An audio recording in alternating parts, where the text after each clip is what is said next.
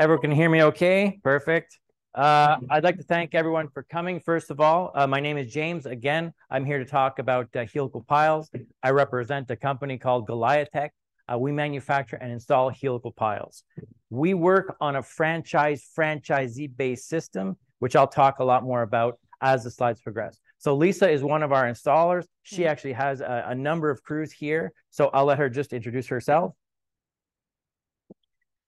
Okay, can you hear me? Okay, my name is Lisa Vieau.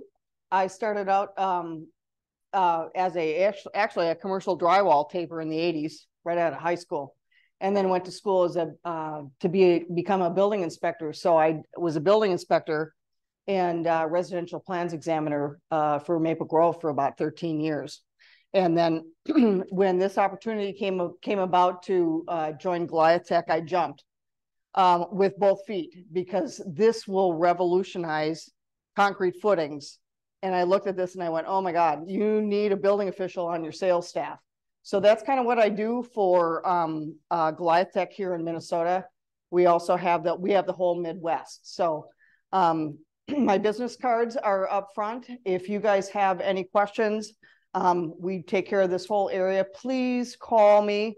I deal with a lot of structural engineers, a lot of soils people. Bron it tends to be, somebody I work with quite a bit. And having been in the code industry, I'm very familiar with soils and reports and that kind of thing. So I just wanted to, if you have questions, I also brought Nick, one of our installers, with us. And so if you have questions, please reach out or give me a call and we can discuss what you got going on. Thanks. Perfect. All right. So like I said, GoliathTech, at GoliathTech, not only do we manufacture, but we install helical piles as well. So Lisa is one of our many installers. So we have a network of installers throughout Canada, England and France, as a matter of fact, as well. But for now, let's stick with North America. So we're a Canadian-based company. We manufacture everything in-house in our plant. It's about an hour southeast of Montreal in Quebec, Canada. We manufacture everything in-house with a combination of American and Canadian steel. Okay, so forgive me if some of this is a little bit basic. I just want to talk briefly about the basic helical pile to bring everyone up to speed. So out of sheer interest, how many people are aware of helical piles, have seen them used, have used them in some kind of project or called for them? Perfect, perfect. Out of sheer interest, what were the projects? Large, small? They were reparations? They were the new builds? All of the above? Okay, so why were helical piles spec'd in any of the project, of all of the above? There's a very established marketplace here in Minneapolis amongst a number of contractors who have been installing helical piles since about 1991. This market very established helical pile market, and there's some very strong players. Okay, but it's okay, fair enough. But my question was more directed, like, why? Was it because of the soil was terrible, liquefiable soils, frost depth? Yeah. Vibration. Okay. Trying to get away from vibrations, space constraints. Okay, fair enough. That's one I hear a lot. Yep. There was low capacity foundations. Yep. Something massive. Excellent. Perfect. Okay. Sorry. Deep organics. Perfect. So those are all right. So those are all what I hear all the time, the advantage of helical piles. Of course, there are others as well that we'll talk a little bit more about. Okay, so what is a helical pile? A helical pile is literally a large screw we install in the ground with our calibrated installation equipment. With that calibrated installation equipment, we are reading the resistance real time as we install that helical pile. From the resistance or the torque we're reading real time, we can calculate how much compression and tension loads we can put on that pile. There is no guesswork. Obviously, when I'm talking about compression loads, I'm talking about how much weight we can put on top of the pile, tension, how much it takes to pull that pile out of the ground. Okay, very easy visual. If I say a given pile has 5,000 pounds of tension capacity, it takes the same amount of force to pull that pile out of the ground as it does to lift a 5,000-pound block of concrete. Now, that's not exactly true because, as we'll learn in a few slides, all the numbers I will be talking about all have a safety factor of 2. So its ultimate would be 10. Okay, so helical pile has three main parts. Probably the most important part is the helix or the load-bearing plate. So for our calculations at GoliathTech, when our in-house engineering department does calculations, we always calculate the load is supported or taken by 100% of the load, rather, is taken by the helix itself. Yes, I agree that we do have some skin friction there, but we ignore it for our calculations. 100% of the capacity of our helical piles are calculated on the helix itself. So out of sheer interest, do you know soil conditions why we would increase a helix size and or the number of helices on a given lead section? Yeah. Generally, exactly. Soft soil, soft, wet soil, exactly. A harder, rockier soil, we would use a smaller helix. Softer, marshier soil, if you want to visualize it that way, it'll be a larger helix and or multiple helices. Now, not to go into too much detail, but there is every tube size, and that's how we talk about pile size. When I say a larger pile, I'm always talking about the outside diameter of the tube, not the helix itself. That always causes a bit of confusion. People say, oh, I have a big pile, but it's actually a small tube, but a big helix. In the industry wide, when we say a large pile, it's a large tube. Okay, so there is a math on how big a given helix can be on the size of a tube. So that's why we have multiple helices on a lead section. For instance, you cannot put a 30-inch helix on a 2 7/8-inch tube. It doesn't work that way. It would turn into a bowl. There's too much leverage. So that's why we'd have multiple helices on the lead section, whereas the square inch of contact on the soil would actually be the same. So the capacity would actually be the same. Okay. Second part of the helical pile is the pile shaft or the tube. Again, always talking about the outside diameter. We have pile sizes from inches 7/8 all the way up to 12 3/4 and literally every size in between, so that we have a pile size for a given job, because we can always spec a larger pile for a given job, but again, we become not price competitive if we spec an enormous pile for a relatively small job. Hence, we have literally a size for every job. The other and also very important part of the helical pile is the pile head or the attachment point. So as the manufacturer, I hear this often from engineering firms who would like to use helical piles in their design, but they do not want to be responsible for that connection point. So example, a very easy example to visualize is a steel structured building. They'd like to use helical piles, but they do not want to be responsible for that connection point, the pile head, the top of the pile. So because we are the manufacturing, we are the manufacturer and we have the in-house engineering department, we can design, spec, and have our engineers actually sign off on that pile head. So we take 100% responsibility for that connection point. So it takes the liability, the stress, if you will, off the engineer. So that's a huge draw for a lot of engineering departments, engineering firms I speak with. Okay. Now here's a super brief history of the helical pile. Obviously, we did not invent the helical pile. It has been around since about the 1850s. I know it says 1836 here. Oh, actually, we changed it. So it says 1850s. And the reason it came to be is because they needed a solution for lighthouses on the waterfront that were sinking in the mud. That's why helical piles came to be. Now, maybe some people say, well, the water screw has existed since ancient times. Fair enough, but let's not complicate my conversation here. So as you can see, they used to install them by hand. Now, so when I hear our installers give me a call and they say, wow, it's really hot sitting on that excavator installing that helical pile all day, I really have very, very, very little sympathy for you. So let's think of these poor devils screwing that thing in the ground. So there's still a few of these original lighthouses still standing on their original helical pile foundation. So again, we did not invent the helical pile.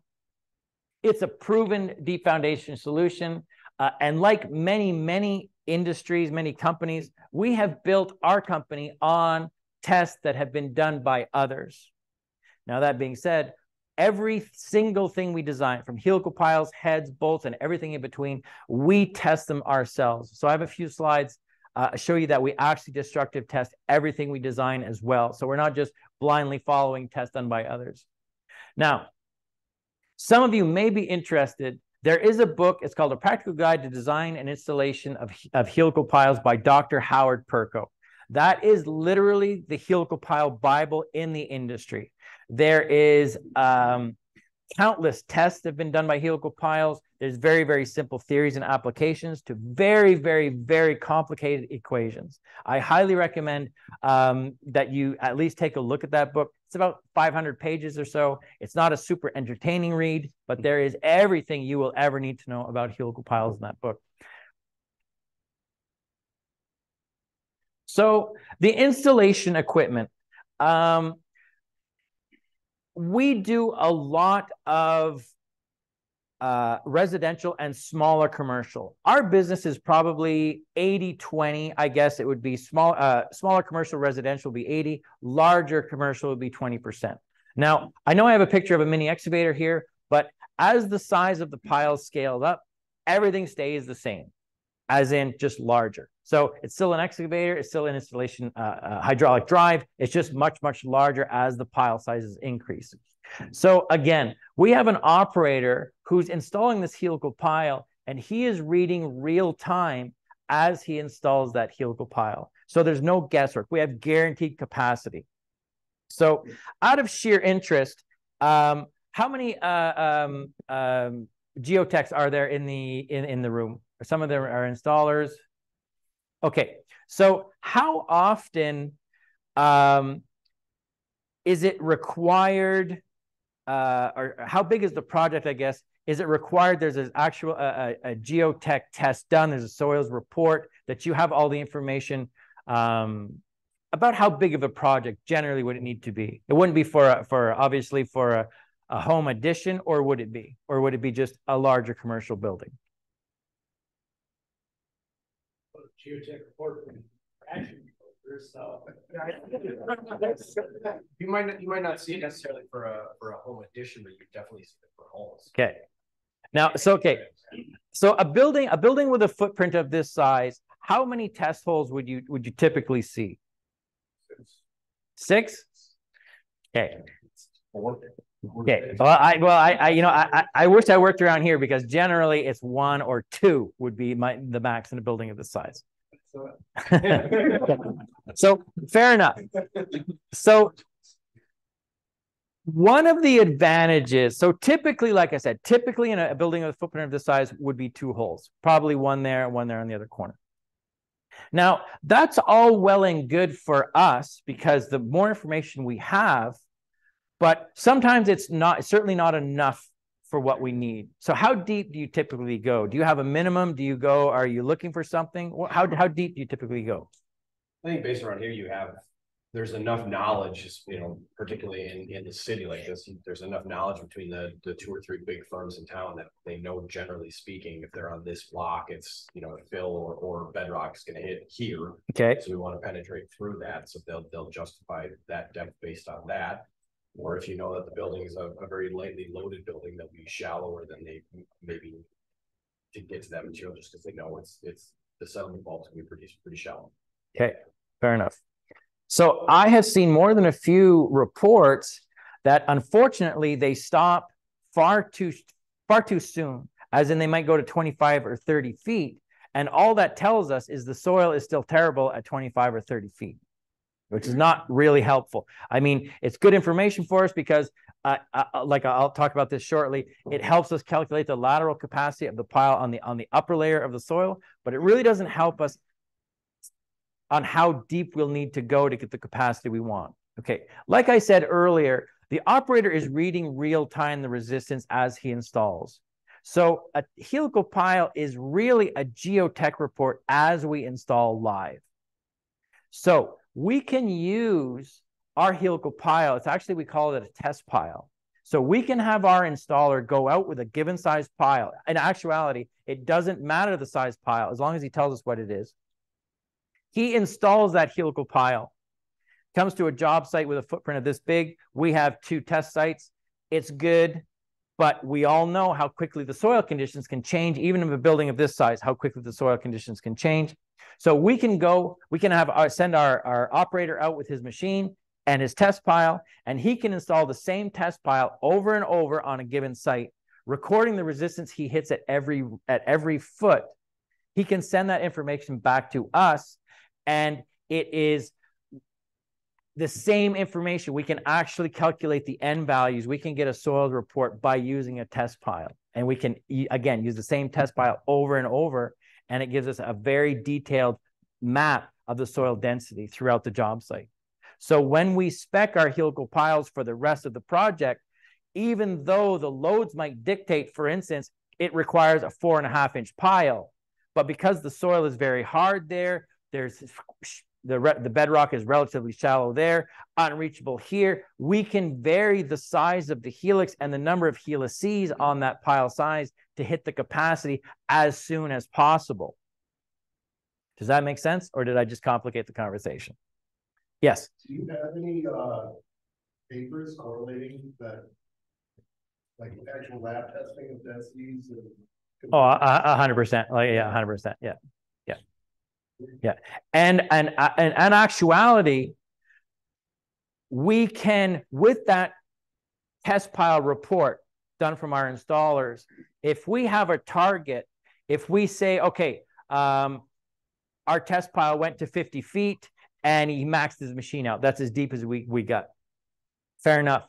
But we realize the soil is about an N value of, say, 20 at 20 feet deep. We can calculate the helix size required that we will be able to hit our torque at about 20 feet, so that we don't have to put extension after extension on to go deeper, deeper, deeper, because that becomes very costly.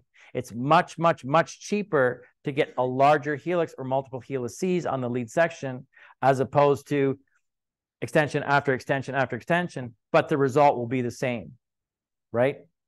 Because we're always working under the assumption, and it's always true eventually, the deeper we go, the better the soil is going to get. Right? We all know that there's a good chance we're going to hit this soft spot. We're going to hit this weaker soil as we install. But again, the advantage of helical piles are we're reading real time. We know that if we do hit this soft area on our gauge within our machine, we are not going to stop there. We're going to keep going, because once the helix is embedded in good solid soil, that is going to give us our capacity. It doesn't matter what is around the tube or the shaft of the pile. It doesn't matter what happens. Expansive soil, high water table, doesn't matter, as long as the helix is embedded in good solid soil. Yep.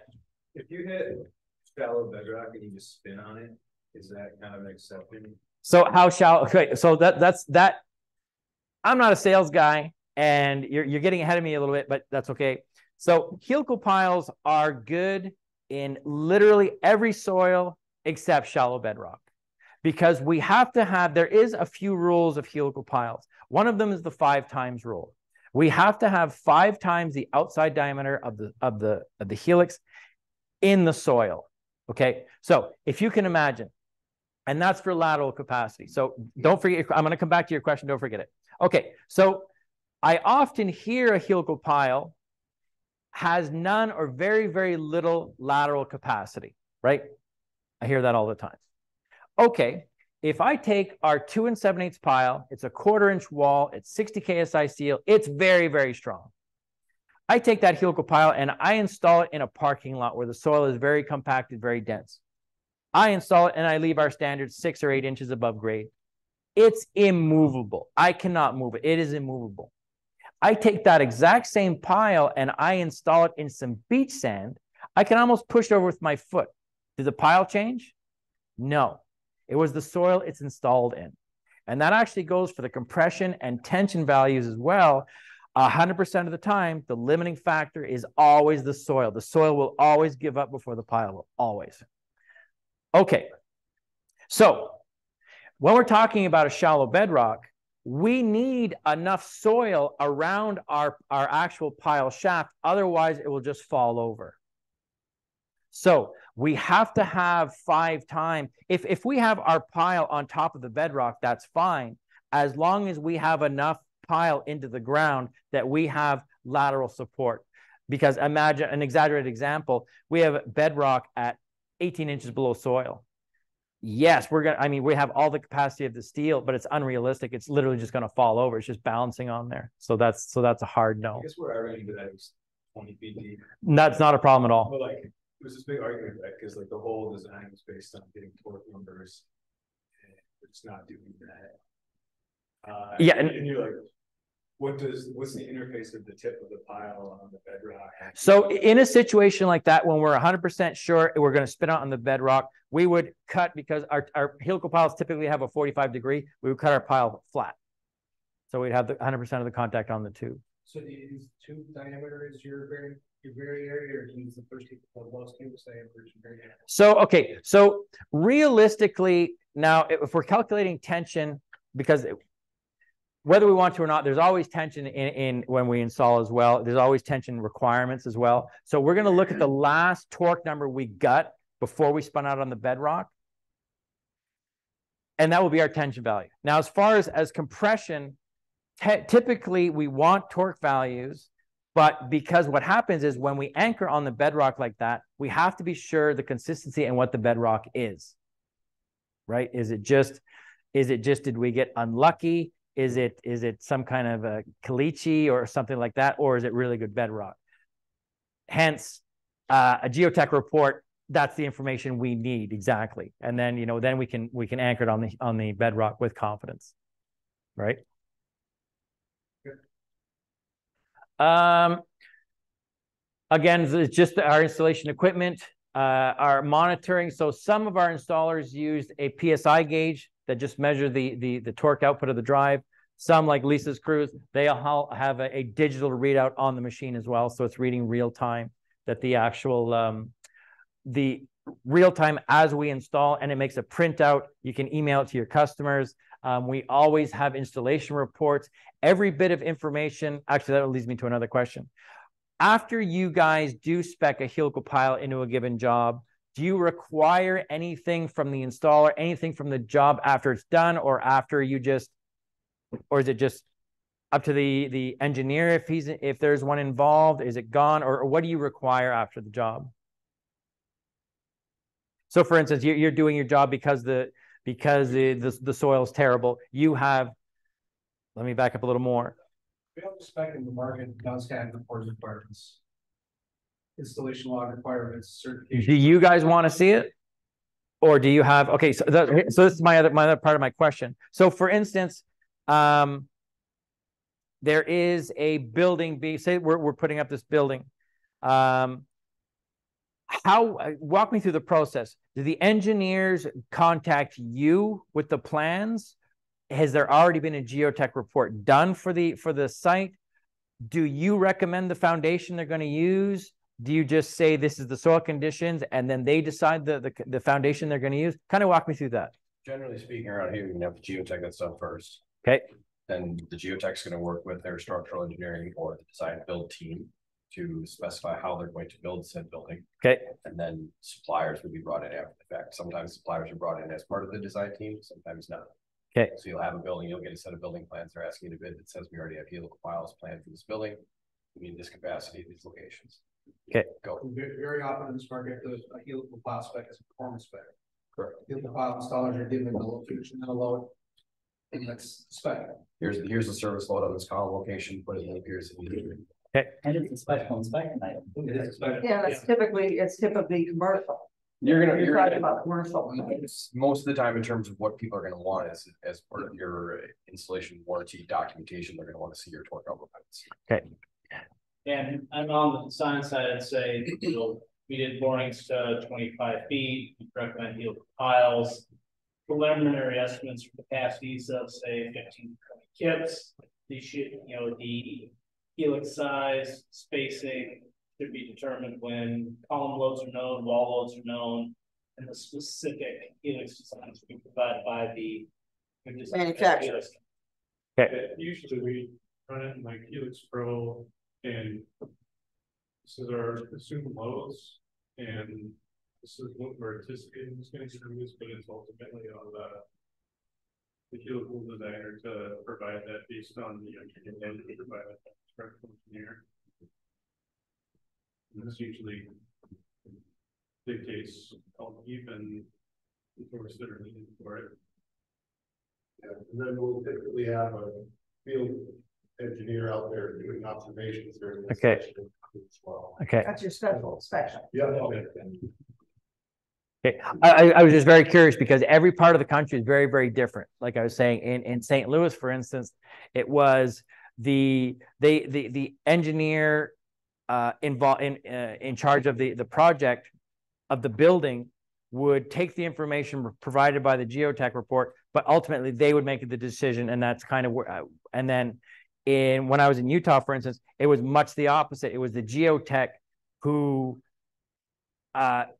didn't insist, but made a very, very firm recommendation. You are going to use this as a foundation, and then the engineer. So I was just very curious of how it was done here.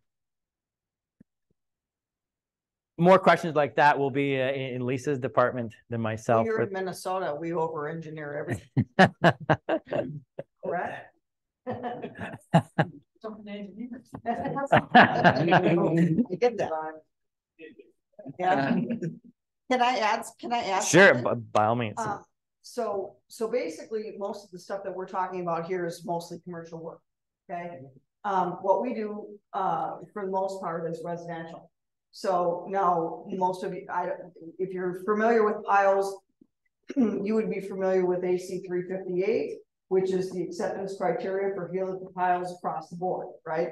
I sat in on the tail end of the end of, we changed some things. The board that dealt with this document changed some things, and we added the Appendix A, which is at the end of the AC 350, I think it's 356, right? And which is strictly for residential use. So what that does is it eliminates the soil report for residential. Okay, it doesn't eliminate a structural engineer, but it does eliminate the requirement for a soil report, because realistically, like James was saying, we're doing a soil report as we're installing the pile, and we're talking about a whole lot less loads than we are obviously than commercial projects. So that's something, if you guys are interested in taking a look at it, it's an interesting read for me, because I helped put some of that together and give my input as a code official and being out looking at these things, and also trying to quote projects with residential and try not to overdo some of the, I mean, some of these residential projects can get extremely expensive if you start adding a soil report and all that kind of stuff. So there was some changes done to that document, which is very interesting, and obviously I've passed on to a lot of our building departments and whatnot, so that they have a document to refer back to. But so perfect. Okay. Again, we as installers will supply you with anything you need.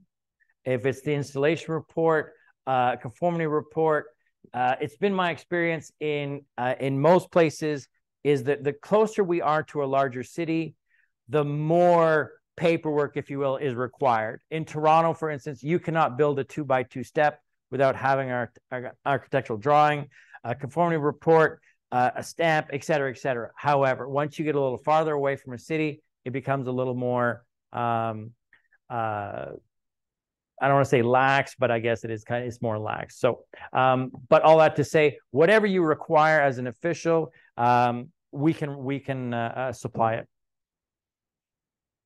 So this is our stamp technical sheet. We have one for every state and every province. Now these are just the maximum capacities of our given helical piles. It's the outside diameter with the wall thickness. Now this is our load chart. I know it's very, very busy. There's a lot going on there. So I suggest, I would like you to go to the App Store. It's free. We have an app there. It's called the GoliathTech True Pile System. It's actually this on your phone. So it's a drop-down menu. You choose your pile size. you hit your applied torque, because the way we measure the capacity of a helical pile is the application of torque. That's what the direct correlation between the applied torque to the helix and the capacity of our pile. So I suggest I would like to go to the App Store. It's this, and it is literally our applied torque on our helical pile, the outside diameter. We have a KT factor. Does anyone out of sheer interest know what the KT factor is? Excellent. Can you explain it briefly, or? No, there's more to it. No, that's right. What's that? Capacity ratio is inverse. No, there's more with the KT factor, though. There's more to it. What is the KT factor? That's my question. Well, that's why you find it's empirical data from the 1980s. It's also AC 358, DFI, guide. What is it? Okay. I'll give you the real condensed version. Is because you may have been wondering, okay, if 100% of our capacity is the helix itself, is measured as we torque the helix itself, and I said we ignore the skin friction. You may be wondering, well, what happens is the tube size increases, that's causing more resistance, but if it's only going to the helix, isn't that giving us false numbers? And you would not be wrong. And that's where the KT factor comes in. So the KT factor is directly related to the size of the outside diameter of the tube. So again, we are ignoring that skin friction, but it is there. It helps us laterally, but we ignore it for our compression and tension numbers. The larger the tube, the smaller the KT factor. Fair enough? Okay, so like I said earlier, we not only do we built our business on tests done by others, but we also destructive test all of our own products as well, from piles to bolts. Now, out of sheer interest, how often, if ever, do you require an on-site load test where you would want the piles, obviously not in the hole that will be supporting the building, but you want the piles physically tested on-site? Anything over 10,000 square feet. You would require an on-site load test? Okay. And you follow the ASTM rules to the letter? Okay, fair enough. Okay, so this test is literally, this is our personal test we did for our information, and this is following the ASTM rules to the letter for testing of deep foundations. So if, for instance, now that being said, we do try to avoid these tests because they're time consuming and they are difficult. Sometimes I can talk an engineer into adding another safety factor on the pile install to avoid this, because again, it's time consuming and it's quite difficult. However, if it's a government project or something like that, then they require, and that's just the way it is. So the way this works is the installer would go out, install these 4 anchor piles, the center pile to be tested, and then we would have another third-party engineer and his technician come on site with his calibrated equipment and actually do the physical test to measure the allowable movement of the helical pile. Do you guys have, by any chance, an engineer with a technician that you may have used in the past? Okay. Not necessarily all on helicals, but on different sizes of gator piles. Okay, fair enough. Fair enough. Okay, like I said, I mean, we in seriousness, we do try to avoid them because they're very difficult and expensive. But again, sometimes they're unavoidable. And so that's a good question. That's why I asked if you follow the rules of the ASTM, because the rules according to the ASTM, no, you cannot. However, so the ASTM document is lengthy and it's very detailed, et cetera, until you get to the last paragraph and it circumvents the whole thing. The last paragraph says, unless the project engineer decides another way is acceptable, hence jack against the excavator. And that's perfect. If he signs off on it, it's 100% perfect. But the weight of the excavator has to be 20% heavier than the maximum you're going to be testing for. That's the only stipulation. But yes, and again, like a tension test is actually very, very easy because we can use the arm of the excavator to pull up because we're not measuring the movement. So you would have your bucket on the ground, your excavator here. and your pile here, and you just pull straight up. That's a really easy test, because it doesn't matter if, what's that? Well, if you're gonna do an impression, you just jack it against the bottom side. That's what we're saying. But that's why I was asking you if you follow the AS team rules to the letter, because technically you're not allowed unless you go back to that end paragraph where it says if the project engineer accepts, then it's acceptable. But yeah, that's by far the easiest way, because this is difficult and complicated. But again, sometimes we have to follow the rules, and they stick to the ASTM.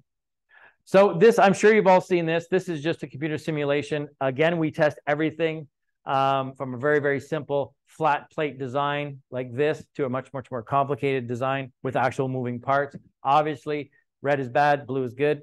Fair enough. Okay. How are we on time? So I'm not going to bore you with all the advantages of the helical piles, because we are all pretty much aware of helical piles. But I will tell you kind of a funny story is we have been working very, very hard with Clayton Homes. They're the largest manufacturer of manufactured homes in North America, mobile homes. So we have been working very hard with them for the last 5 years or so, and we are an accepted foundation for their manufactured homes in their installation manual. So we have a very well-detailed design with our helical piles that require no extra tie downs, no concrete, etc. So we actually tied onto their I-beam frame. The piles not only hold up the home, but also hold it down. So we have a few of our franchisees, a few of our installers who do manufactured homes. And one of our installers in Indianapolis, he sent one of his crews out to do a double wide. And he went out in the early afternoon to see how things were going. So he showed up on site, and they had installed 34 piles on the wrong lot. He's like, son of a.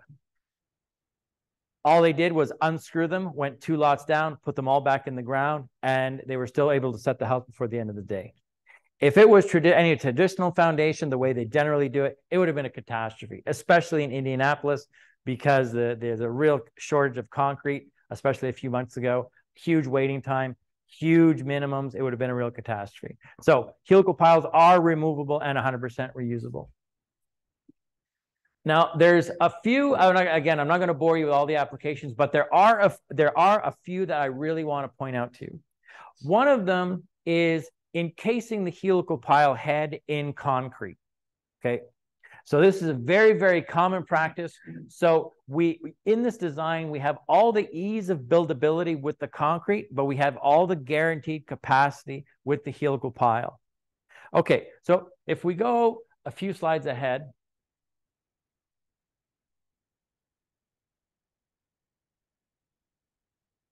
so if people have a little bit of awareness of helical piles, this is usually what they are aware of: underpinning, foundation repair, repairing a foundation or a building that is failing, right?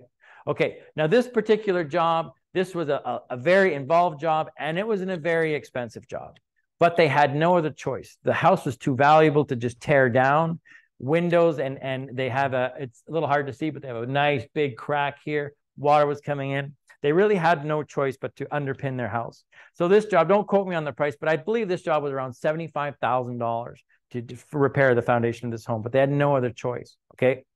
Now, it never stopped raining. It's a little hard to see, but there's water everywhere. Their driveway fell in the hole. There was a risk of their pools moving. It was a huge job, but they had no other option, okay? So it was $75,000 for the foundation repair plus. Okay, so what is the real answer? The real answer is to be ahead of the problem. During the building process, if there's any risk at all, and let's face it, there always is to have the helical piles encased in the concrete.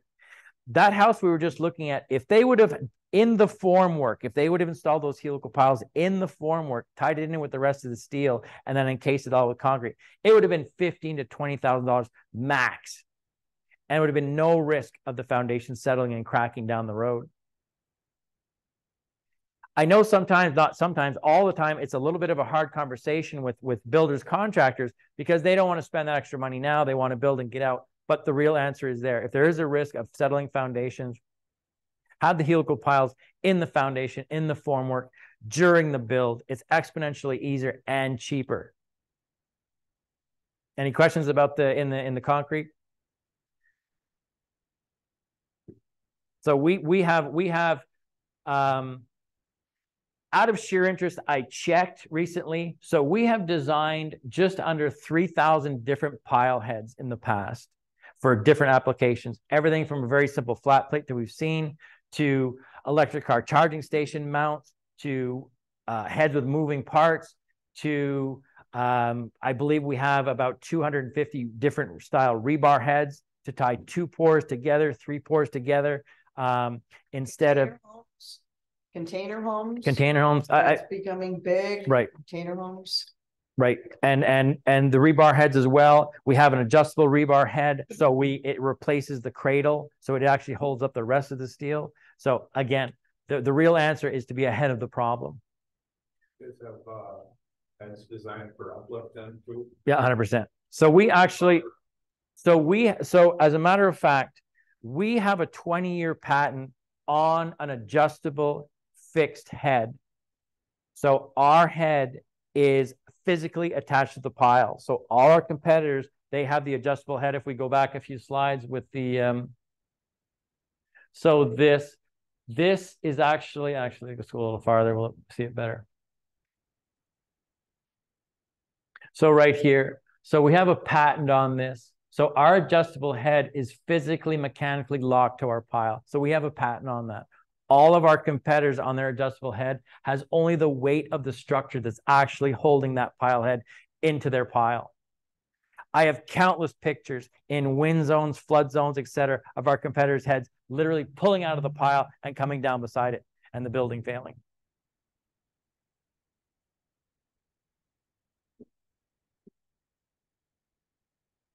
So, yep. 2 slides, the adjustable head. Yep. What you're saying is the very top plate, there's threads. Yep, that's a threaded rod. There. Yep.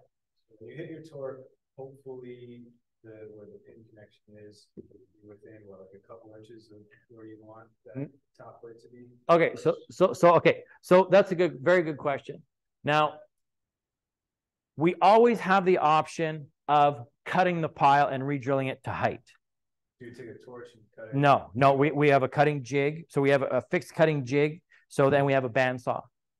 So we have the jig to make sure that we cut the head perfectly flat. If not, this head will not sit flat on the pile and the bolts will not line up anymore.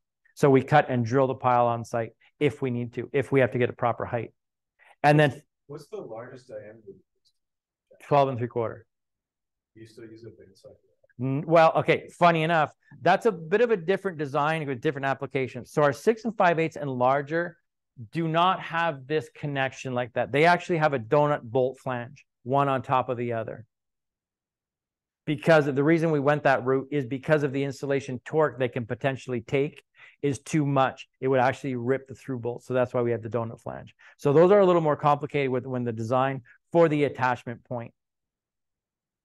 Is that like the threaded adjustment is super handy? Like that? It is. So every adjustable head we have a fixed head option as well. And Lisa will attest to this. Every contractor that wants to use a fixed head, because they are marginally cheaper, the second they try the adjustable head, they say, forget the fixed head. It's so easy. I'm not sure how much construction you guys have done, but if you make 4 or 5 cuts on a job site, one on the high side of the line, one on the low side, one on the high side, one on the low side, suddenly you get there and you're a 1/4 inch off. You're like, son of a, what are you going to do? Shim underneath your 4x4s? It looks terrible. With that, you literally give it a spin. That's a 1 inch rod, a 1 inch threaded rod, a number 8 threads. So, and it has 4 holes on the head. So we have infinite adjustability so that we can line up to make sure to height without having to. Well, not only that, but when the lumber today shrinks after a couple of years, you can pull the bolts and take a monkey wrench and move that base cap Spin and re-level everything fully loaded. Yeah, that's, right?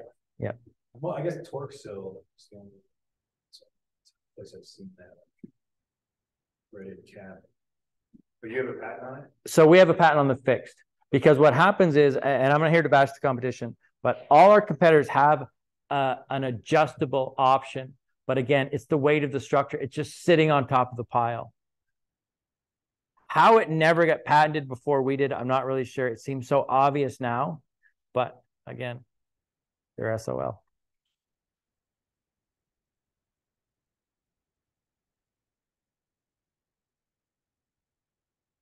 The photos are really fun to pass around to the building department. Make sure you guys know what manufacturer you're looking at. So this is what Lisa was talking about. So again, we have countless connection point, different heads. So this locks up into the pod of the container, just like it does on the container chassis.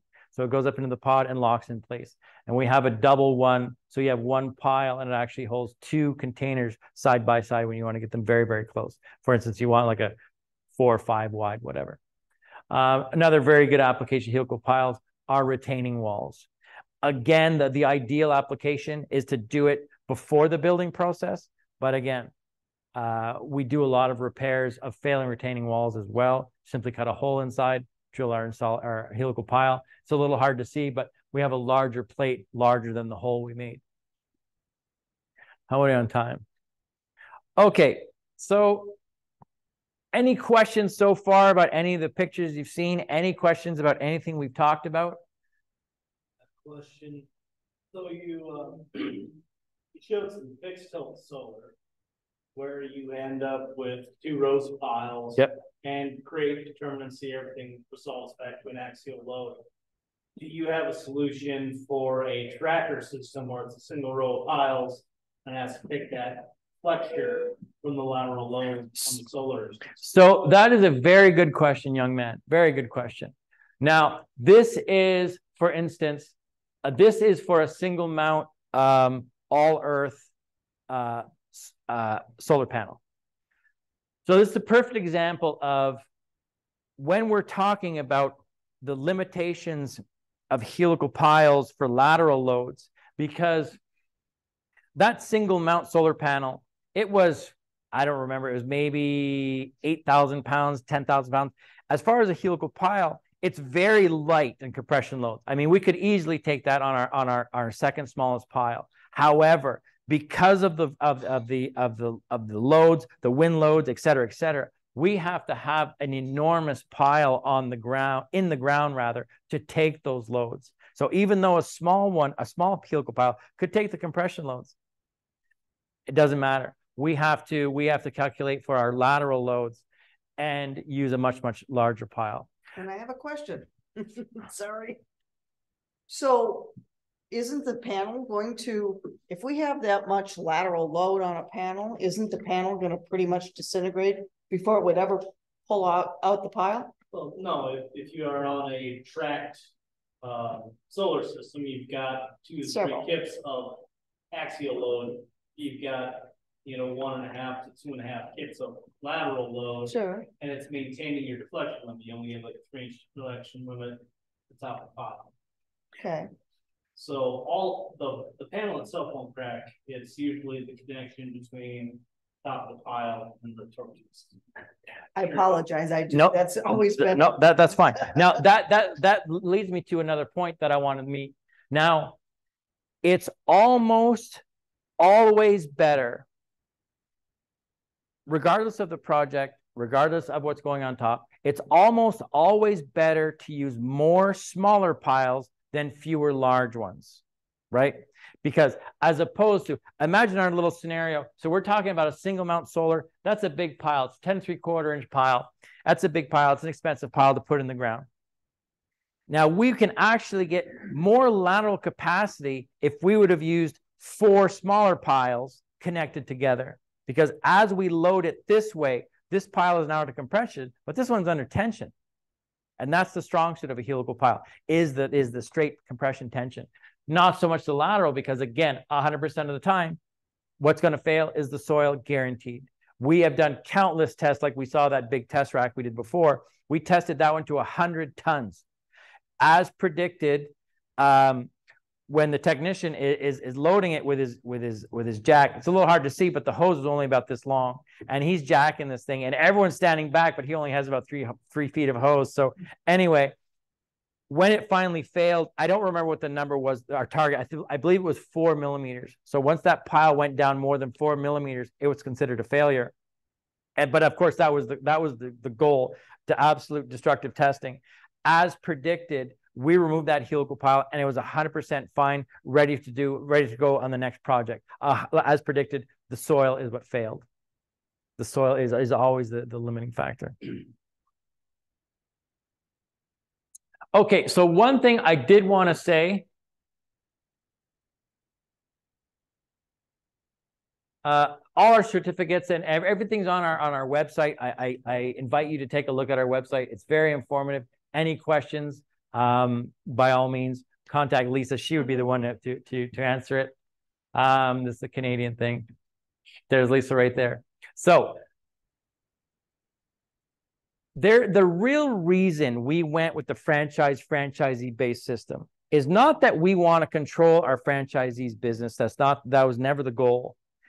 As simple as a helical pile appears, there is an unbelievable amount of engineering that goes into the design, the manufacturing, the speccing the helical pile into a given project. We did not want to leave the most important part to just chance. So that's why we went with the franchisee-based system, so that we could make sure the most important part of the whole process, which is the installation, we could, quote unquote, control.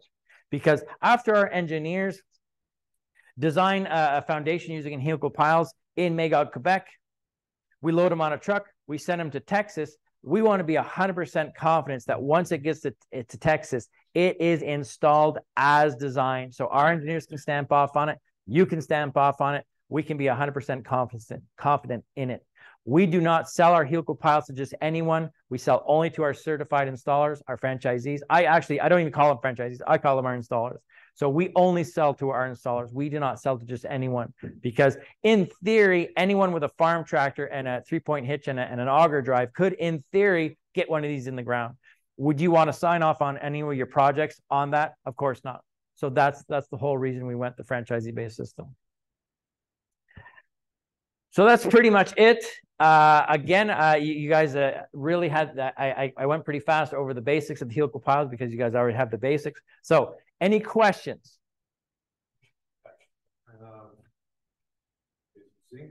So all of our helical piles, are hot dip galvanized. All our bolts, our heads, everything is hot dip galvanized.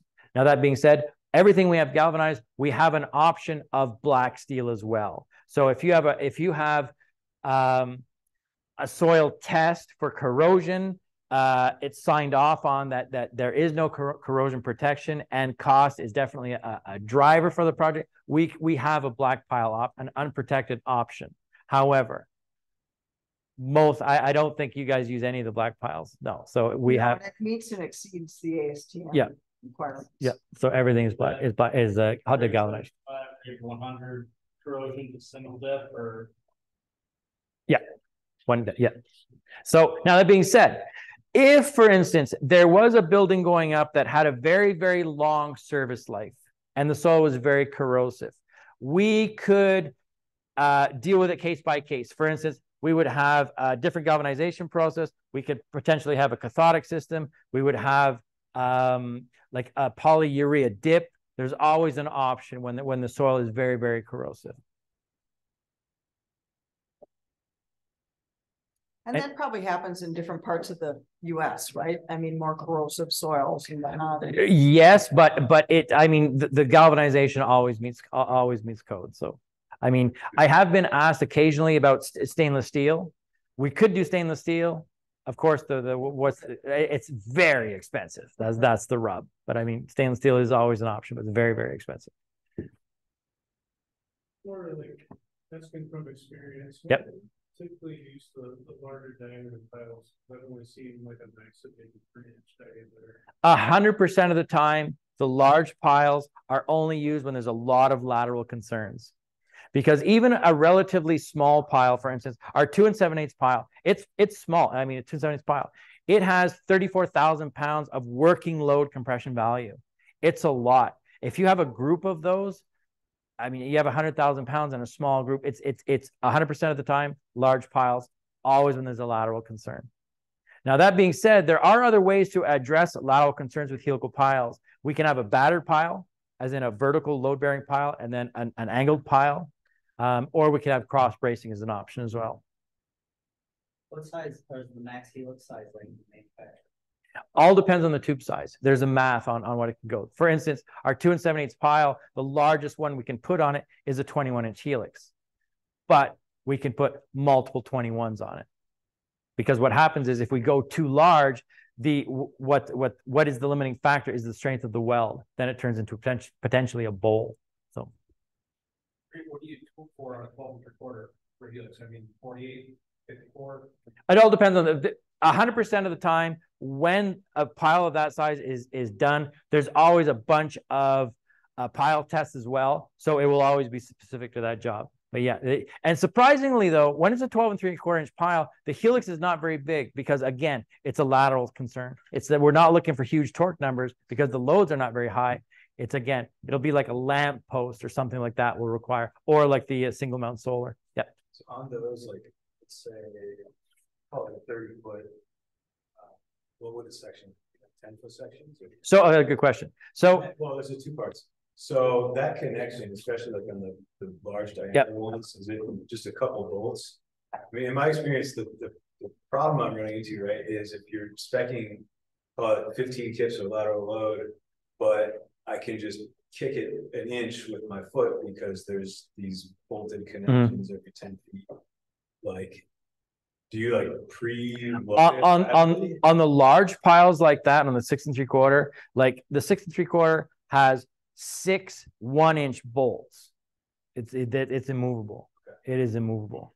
And it's spool to spool, right? Yeah, it's immovable. It's not going anywhere. Well, it's got a couple. It goes like together like the rest of them, right? There's no, it's flat. We don't install those large piles. Yeah, so. it's a donut. It's a flange bolted to another flange and the small ones has 6 1-inch bolts. Like it's literally not going anywhere.